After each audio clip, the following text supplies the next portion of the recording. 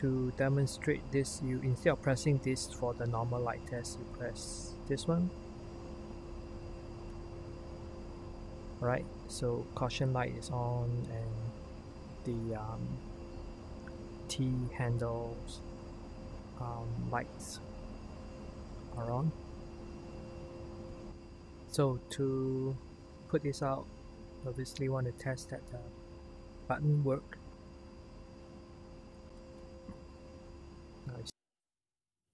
Hey everyone, welcome back to the channel.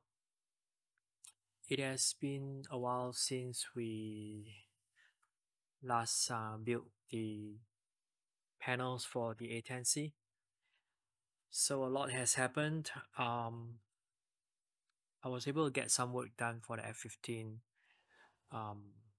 That build is done, just doing other stuff. For A-10, I still needed to print some stuff for the front panel, front console, but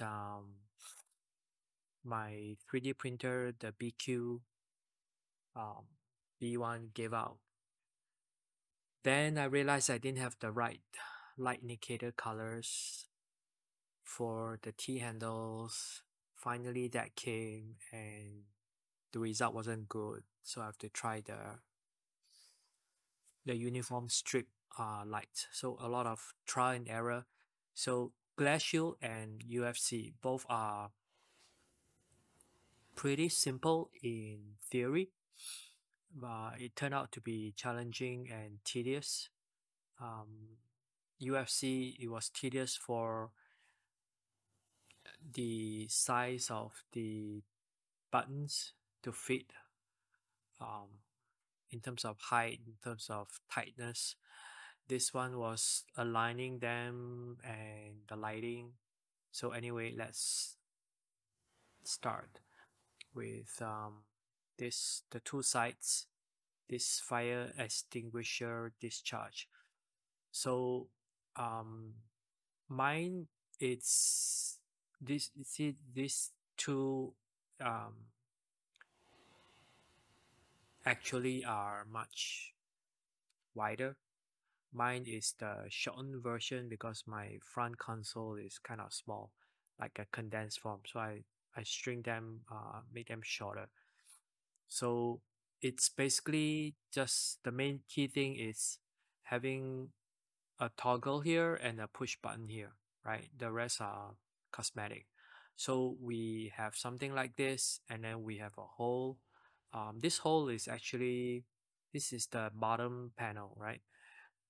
The body. The hole is for the wires to go through the back.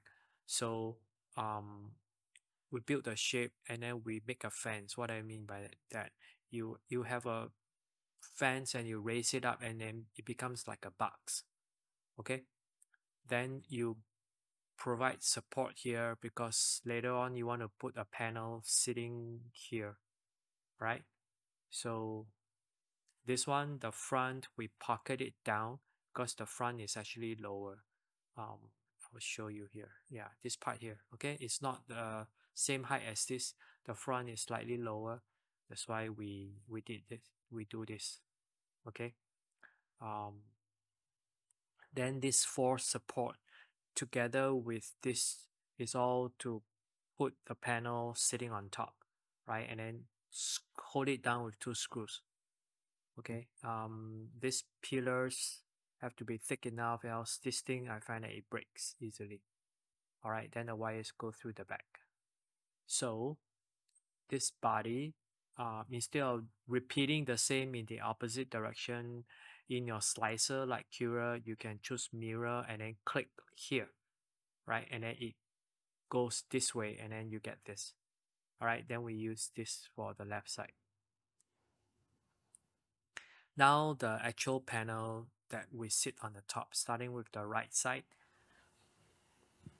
Two holes for the screws, and then this is the actual hole for the toggle. It's a three-way toggle. All right. Then we draw a lot of diagonal lines. If you guys don't know how to do this, watch my earlier videos way back. several months back, the beginning of the channel for the F15E build, I showed 2 or 3 videos how to do this. Basically using the trim button, right? So you can draw anything, you trim, and then you will get it. Then same thing with the arrows and the cross. You draw whatever shape and you trim away whatever you don't want. Then you get this. Okay, and then you pad.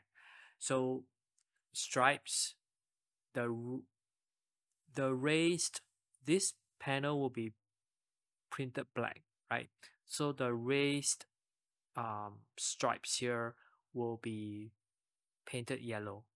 Okay, because it's black, so if you paint yellow, you'll be very dark. So I use the white acrylic marker to paint it white first, then I put the yellow paint on it. Okay, everything else is black. The bottom is black, everything raised is yellow, and then all these texts are white, and this all these are white. Okay, now we do something for the left side, the store jettison.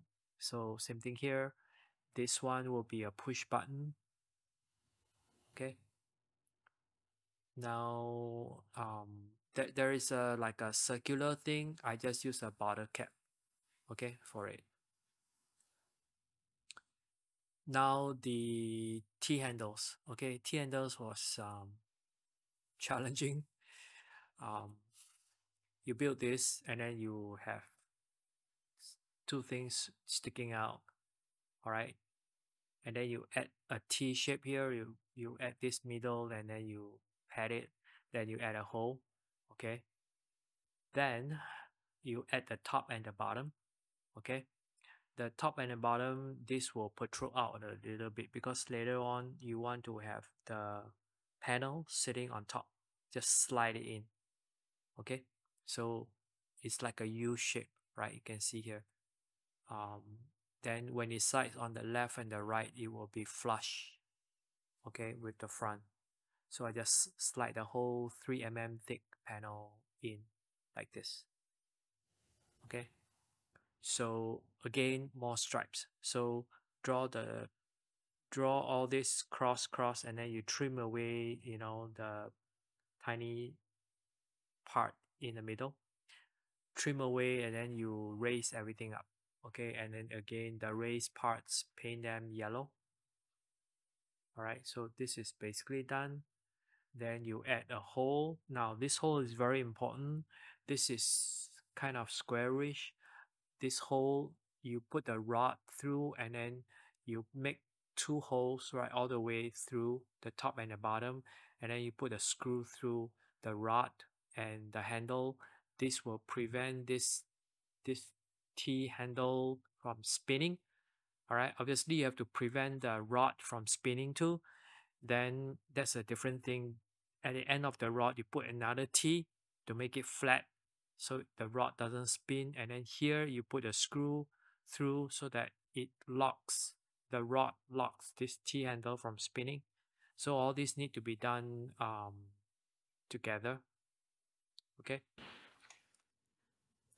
So here I use a toggle as a push-pull toggle, and notice that we have a wooden block here, right, to prevent the rod from rotating, but it will still rotate a little bit even though the left and the right side, there is something to prevent it from turning, unless you raise both really high up. So anyway, I created this C-clamp thing, just a 1 mm thick, glued to the bottom and the top here. This will prevent this from, will hold this down level. So the rod is, you can screw it or you can, in this case, I basically glued the rod to this wooden block, right? Plus this will hold everything down so this doesn't turn. The rod doesn't turn. Then with the T handle screwed to the rod, the T handle wouldn't turn. So both rod and the handle will not turn and it's secure as you pull and push. So as usual, I have a 632 screw, so I'm always using this size 3.6 mm. Screw hole is perfect. All right. Now for the panel, I started with FreeCAD in the beginning, and in the past I've always been embossing, unless the text is very big. If not, first of all, you get a lot of light bleed between the letters. If you do a cutout, the text has to be huge. As mentioned in the last video, on the F15 playlist, I started using this bamboo A1 printer. It's fantastic, especially the AMS mixing colors. So I had great success for the F15 light indicators. So here we are doing it for the A10. Now for the T handles, it's special in the sense that besides the black here and the text, which is clear all the way through, right? You need to paint it white at the top, right? If not, with the clear, it's actually hard to read, right? The transparent letters. So two ways to do it, right? We first of all, there is this is as explained in the previous video too. This thickness is embossing, raising it up. This embedded is pushing it down. This is debossing, right? So even though you put 0 later, the slicer will make it 0.01. Okay, it doesn't matter. So you put 0 here and you put 3 here if this block, or what they call cube, it's 3 mm, right? So this is 3 mm. There'll be clear letters here. This means clear. Okay, I color them. This is actually winter gray for knobs, and then white. Okay, this is transparent PLA. So you have the text going all the way down from the top down 3 mm, right? So that's done. Then we want to put white on top. So again, from the top, we go down 0.4, right? 0.3 goes all the way down to the bottom. 0.4 is just 2 layers. I have a 0.2 mm layer, okay? I'm using the big nozzle. For smaller text, I use the 0.2 mm nozzle. This is the 0.4 mm, but the layer height is 0.2 mm per layer. So 0.4 means 2 layers. So there'll be 2 layers of white. So instead of 3 mm all the way clear, right, it will print the top 2 layers white and then the bottom clear. That's one way to do it. This is how I did it, right? I have black and then I have clear text and then I add a top layer white. Now recently I learned another way to do it is still have it just clear, okay, but you select the whole block, then you choose paint, okay, choose paint, and then choose your white color, okay, which filament you want, choose white. You don't want all this freestyle where you have to align everything perfectly. You click this fill and it will have edge detection and you will select the whole letter for you, letter by letter. This is clear, this is white, okay. It's not very obvious. They look alike. So anyway, after selecting all of them one by one and turning it white, this is the end result. This will be top 2-3 layers white. If you don't have enough layers of white, the result will look kind of grayish. The more layers of white you have, the whiter it becomes, right? The result. So if it's all clear, you look like this. If it's 2-3 layers, then the top is white, the bottom is clear. Then the light can go through, right, and light up this white. And then without lighting, the white is still visible. It helps make it readable. So now to light up the stuff, I started with actually this thing here with the Piranha Superflux thing, right?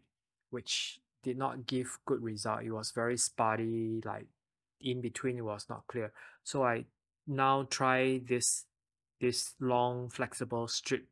So the key thing is this part here, 5 mm. I saw this, all right? So if you cut it, you can solder both sides. Okay, so I've never been a fan of um, powering light with adapters. If possible, I want all my light indicators, everything to be lit by Arduino. Okay, it's 5 mm. 3 mm is a bit weak. 5 volt. 3 volt is a bit not strong enough. So 5 volt with each of the pins, like you put to pin 11, 12, 13, whatever. So each pin, when they get a signal, they light up, right? You do not want to have to buy an adapter to everything that you light up in your cockpit, um, especially if they have to be separate, right? If you cannot daisy chain them individually, they will need their own adapter. So that'll be crazy. So anyway, this was the solution I wanted. So they have different thickness. Okay, 3, 5, 8. I went for the 8 mm, like the tallest. Actually, it's not much taller than the 5. Anyway, so you cut it. You're supposed to cut in between, right? But this length wasn't long enough, so I cut one end. Then the other end, I actually went out about 1/3. So it's like 1 and 1/3. Okay, else it cannot fill. Now we are not using USB. Okay, we are just lighting it directly. See here, black and the blue is the positive, this is the negative. So one end you solder it, it goes here, and I have the hole behind this in the middle, right? The wires go through and then to Arduino. So I join this part here, right? Add another 1/3, and it was able to light up the whole thing. Okay, I'm not sure whether this will burn out later, but currently it's lighting up the whole thing, and the result is much more uniform. It's not obvious in the picture, but when you look at it, the lighting is very uniform. You don't have like bands of light and then darkness as in using this. Okay, this Piranha Superflux is pretty wide angle, but maybe it doesn't have enough distance for the light to spread. The result was bands of light and darkness, which I did not like. So I resorted to this, and I'm glad I tried this. I like the result. Obviously, you have light bleed here, right? But it's not obvious when you look at it. So then for the T-handle, we have taken care of the lights. The T-handle itself, starting with the default simple code, the simplified version code, it's a 2-position toggle on off, right? This will not work. This is like the gear handle in the A10 and the F15, which both I showed, using an on toggle. You do not want on off, you do not want on off on. You just want it up down, right, left, right, nothing in between, but both are on. Okay, so this is the way I did the gear, and this is the way you have to do it too. The sim doesn't know how you orient it, so half the time if you use this 2-position thing, when you pull, it push in the game, it pushes in, right, opposite. So you have to use, luckily in the advanced mode, or you copy from board, you have this advanced code using rotary encoder. Okay, increase, decrease, and once you orientate it, it will always be one way, right? For example, pull is 3 and push is 4. So this will give you consistent result and not go in reverse half the time. All right, just like the landing gear. So you need a non-toggle, and you need this kind of special code and not your standard code. The lighting we have covered. So we're done with Glareshield and T-handles. Now we look at UFC. UFC, starting with the backplate. I have a lot of holes, the rectangular holes for the wire to go through. You'll be surprised how thick the wire is. The holes are for this thing to punch through and hold this thing in place, right? If you just glue this, it will tend to rotate. So you push this thing in, helps it sit straight without spinning. So these big ones are for the rockers. My rockers are the short and fat type.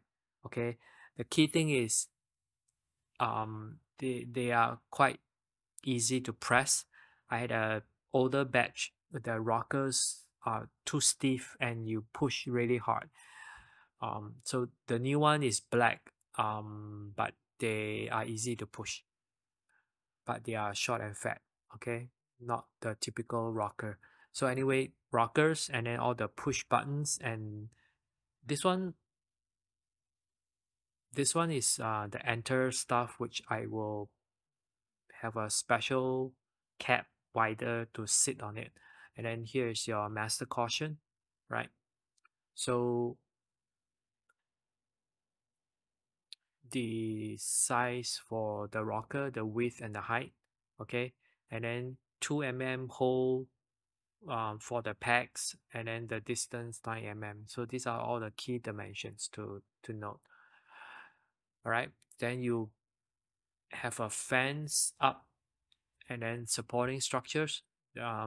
This one is to first secure this backplate to your console. Then the top layer, you have a separate hole to screw in at the corners. Okay, so all this support to keep this level.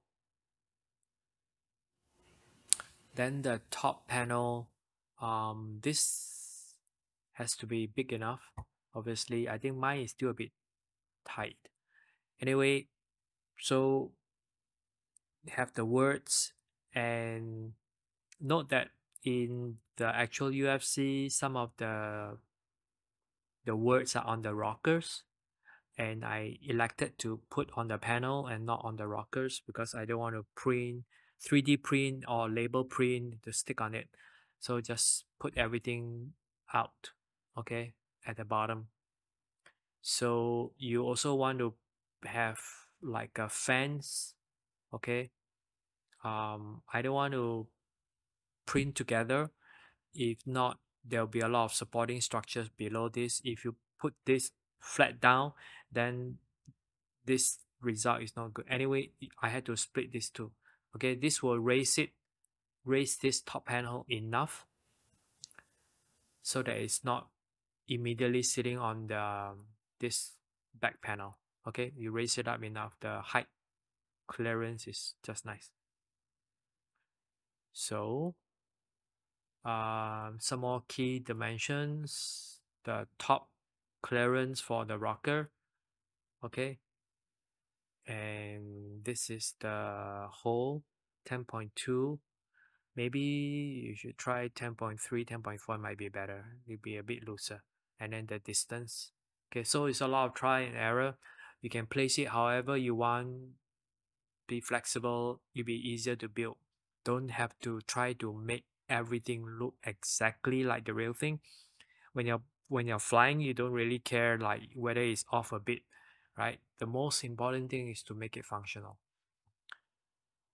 So DCS BIOS code, nothing special here, all push buttons, except the master caution, you have a light, okay, and a button. Everything else is like rockers, 2 of them, and then push buttons. All right. So see this one light up. I'm using a label sticker at the moment and stick on it, and they tend to peel off, okay, when you touch and it sticks, and somehow the result is not very nice, but still readable at the moment. So now that I can print text without being embossed, I might use my bamboo AMS and print black PLA with white text and stick on it later. Okay, for now it's label sticker. And you see everything is black because of the rockers are black. So I choose to have the buttons black instead of all these rockers and switches gray like the real thing. So my whole UFC is black. Okay, and yes, this is the wider one which you build, slide it over your standard square button. Okay, and then this one is the big rectangular switch that I've been using. All right, so let's take a look how it looks. Alright guys, we are back in the A-10 after a long break, and again virtual reality, and notice that I have created a better outline of the cockpit. Okay, later I'll be adding the horizontal plane. This is the vertical one. We have finally done the UFC and the Glareshield, so I've demonstrated all the other stuff before. So let's where's my mouse? Okay, so to demonstrate this, you instead of pressing this for the normal light test, you press this one. Alright, so caution light is on and the T handles lights are on. So to put this out, obviously want to test that the button work. Now it stops. So we have the light working, the push button working, and as explained in the PowerPoint, this has to be an on-on toggle. Other than that, we are complete. Okay, so for people, I keep getting a lot of questions repeated. For people who wonder how to set up MR, watch episode 27, General MR. You need virtual desktop, Helios to display this on the second monitor, virtual desktop to enable the pass-through, open kneeboard to, you know, draw your shape. And then I had a episode 33, I think, to solve the transparency problem for viewports. And then episode 34, showing you how to draw a proper shape of whatever aircraft cockpit you like. Okay, and another episode 35, I think, to improve the text for panels or light indicators. Alright, so we are done with the front console, and for this series A10, next I will be doing the side console, starting with the left panel. This were built sometime back. Most of them, the input were built. The output, I have to build them. So output is a lot more challenging. So till next time, thank you guys for watching.